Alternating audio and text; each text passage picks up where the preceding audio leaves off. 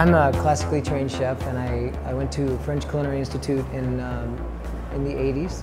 I'd always been interested in health, but also I loved gourmet. And over the years I learned that by following a more plant-based diet, my energy levels were better, I felt a lot better, and I was naturally inclined to become vegetarian, but I wasn't ready to do it. And one day, I had been cooking about 15 years, and a friend took me to a raw food restaurant in New York.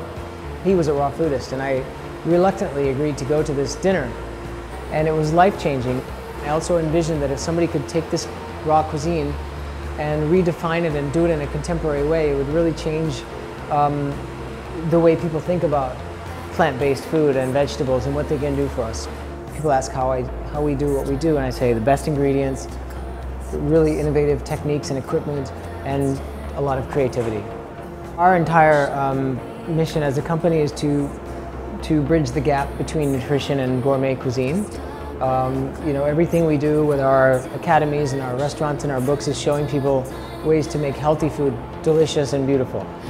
And I think that's the key, is, you know, for people to realize it's not a compromise, because everybody wants to be healthier, but they also want food that tastes good.